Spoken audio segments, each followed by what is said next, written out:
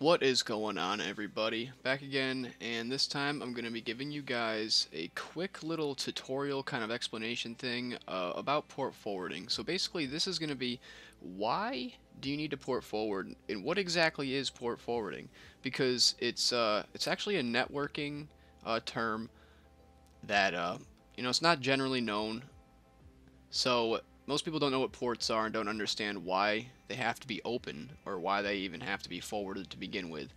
So that's the most common reason that stops people from setting up Minecraft servers. The software part of it is usually simple, but then they get to the networking side of it and they don't really understand the networking very well. So I'm going to try to at least break it down a little bit here. I have kind of a little diagram thing, little basic network setup where I can show you kind of how the traffic moves. So basically how your friend's connection is going to travel from his house across the internet to yours, and what you have to do at your house so that his traffic isn't blocked, because normally there's security measures on your home network that are going to block most of this incoming traffic. So yeah. So I'm going to show you guys how to do that. Before I do that, I want to let you know about the server that I host. It's called the Quarantine. It's an Anarchy server on Minecraft 1.16.5. We try to update to the newest versions as soon as we can. And yeah, there's no rules on it. You can do whatever you want. There's a decent community built around the server and a bunch of discords you can join. And yeah, we actually have a bunch of fun. I play on there all the time. And if you want to join in, the IP address is tqmc.org or mc.voizdev.com. They're the same exact server. They just go to the same place. So yeah, let's get right into the actual explanation here. Okay, so to start this off, I'm going to try to give you just a little bit of a networking background. So we need to understand what a firewall is, right? So because that's what we're trying to port forward past. Basically what you're doing is creating a little hole in your firewall. If you look here, here's an example of port 80 that's open, port 22 that's open. Let's say you wanted to SSH, which is basically just a secure shell into this. You could go through that port because we've opened it. Let's say you wanted to get to a web server that was on the other side of this firewall. That's what this red thing is a firewall. And you'd have to have port 80 open. So for a Minecraft server, which is what we have right here, we need to have port 25565 open on our firewall, and normally it's not because that port isn't normally used for anything. So as you can see, someone tries to connect from the internet and they just come right up here and they bounce right off our firewall and they never get to your Minecraft server, and that's usually what that IO netty abstract channel exception or whatever it's called is, that error message you see pop up. That's usually what causes that. So what our goal here is let me just get my color right.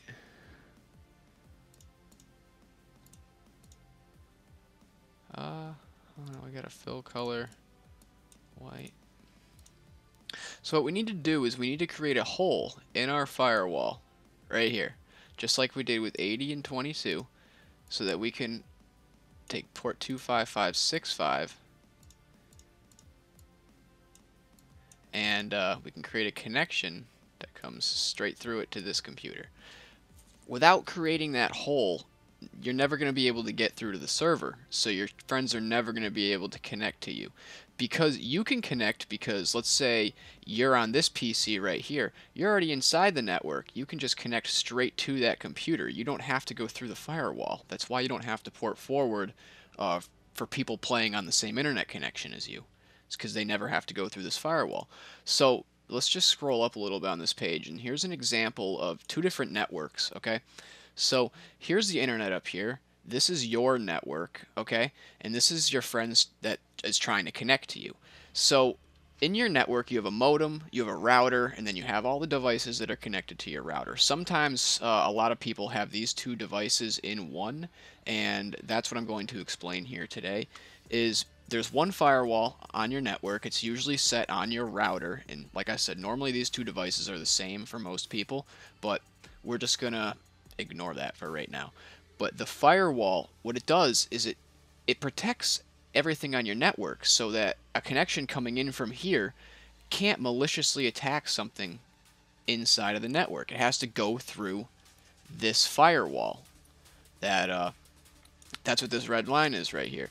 So we have to create a nice little hole right here so that someone from over here, they don't need to do anything to their firewall because it's only on inbound connections that it blocks, usually. Most of the time on your home networks, all the outbound connections will be allowed. But we need to set inbound rules. Over here, your friend's connection is going to get out, no problem. His connection is going to come from his laptop, all right, or his PC over here. It's going to come out to his router over the modem and then up to the internet. And then it's going to come down from the internet to your modem, and then it's going to get blocked by your firewall. All right? Now, if you create that hole, the packet, which basically is his internet traffic, will be able to travel through, and your router, because you told it which PC the Minecraft server is running on, knows where to send his traffic to.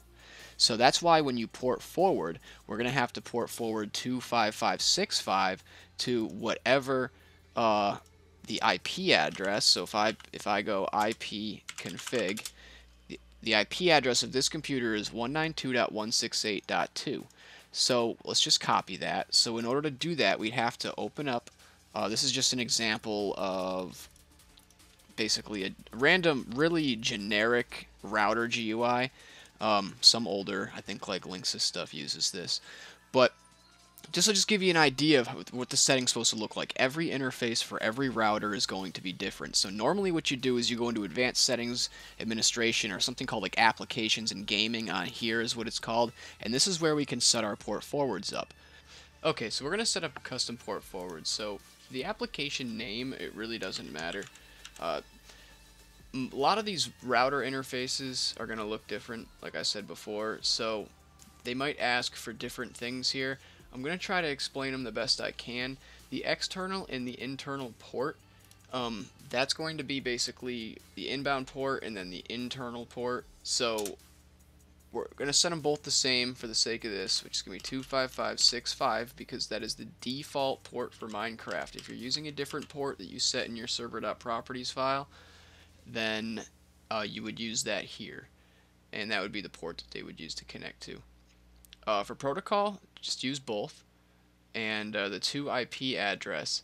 Now, this is important. This is the IP address of the Minecraft server PC inside of your network. If you're on a different computer, it needs to be the IP address of the Minecraft PC server computer, whatever you want to call it. So in order to get that, you'd open up a command prompt on that computer like we did before, and you'd make sure you run ipconfig, and you're looking for the IPv4 address. In our case, it's 192.168.1.2. So that's the IP address you'd port forward to here. So 192.168.1.2. And then there's usually an option to enable or disable the port forward. You need to make sure that's enabled or it's not going to work on your network. And click save. And that's all you have to do. As long as that's done, alright, which it should be now, you've created a hole in the firewall, just like we did right here. Okay, that's what the port forward just did, and now all the traffic that's going through that hole is being forwarded to the PC that you set the IP address of right here. So it's really not that complicated. It's just a very simple networking thing that most people don't understand, and it gets a lot of people really aggravated because when you're trying to set up a Minecraft server, the software side of it really isn't that hard. It's the networking that hangs everybody up. And I hope that this explanation maybe can help you understand what you're doing or understand the problem a little bit better, because most people that are trying to do this have no clue what port forwarding even is. So yeah, hope that helped. Okay, so there's also one more thing that I want to explain, and that can be that you have multiple firewalls, because there's always different network configurations. So basically, if your cable modem is separate from your router, like I was explaining before, sometimes there'll be a firewall enabled on the cable modem, which is basically wrapping the other firewall that's on your router. So there's 2 firewalls, so that means you have to port forward on your cable modem. But this is different. You wouldn't port forward to the PC. You'd have to port forward to the router, and then the router would, you have to also again port forward on the router, and then that would forward to the PC. So it's like a multi-step process at that point. You go from the internet, you have to port forward through this firewall to the modem, okay? The modem has to accept that inbound traffic, and then has to forward it to the router, and then the router has to accept that inbound traffic, so you have to puncture another hole in the firewall, and basically a whole different firewall that's inside of that firewall, and then then the router will forward the traffic to the PC. So that one's a little bit more complicated, and you have to know how to get into your modem settings and change those. So I'm not going to explain any of that here, but you should just understand that if you know you have two devices, that is a possibility. So let me show you how to do this real quick. If you want to test the port forward that you set up, this is a great website to use. It's called yougetsignal.com. I'll put the link in the description. But what you do is it tells you your external IP address. Don't worry, that's not my real IP address. I'm on a VPN. So it tells you your IP address. This would be the IP address you'd give out to your friends. Whereas if you were joining, like I said before, you would use the internal IP, the one that you port forwarded to. This is the one you give your friends. Totally different IP address. But what you need to do is you need to test the port. So it autofills your IP address in here, and then you need to type in 25565, and you need to check it. And it's going to be closed for me because I don't have the port open, but it's going to obtain your port status, and when it's done, if this right here says open, then, and this is green, then your port forward is working. If you see this right here, that means it is not working, and you need to do something to fix it. So I hope my explanation helped clear it up for you a little bit. Exactly what port forwarding is, why you have to do it to get other people to connect to your Minecraft servers. I guess if you have any more questions, you can leave them down below. It's really hard for me to help you guys like one-on-one with specific port forwarding questions, only because everybody's router interface is different. The best thing that I can suggest for you to do is go on Google and search up a guide on how to port forward for your specific model of router, because like I said, they're different for everything. I could really only speak for some of the Xfinity equipment and some Cisco equipment and just a couple other different types of routers that I've used. So I'm not going to know everything. And one more thing I forgot to mention in the previous part, if you see a field for WAN IP, put 0.0.0.0, and the LAN IP is your 2 IP or your server IP. So that's the same. But yeah, so just if you see the WAN port, WAN IP or port, sometimes they ask you for that field as well. But other than that, you shouldn't really have too many issues. If you just follow this guide and try to understand what you're doing, it helps you solve a problem better when you try to understand it. So thank you for watching. If you're interested in my Minecraft server, make sure you check it out again. I'm going to plug that, tqmc.org. Yeah, if you guys enjoyed this video, be sure to subscribe for future tutorials like this. I'm going to try to make some more. And yeah, leave a like if this helped you in any way. Drop a comment if you have any questions. And I'll see you guys in the next video.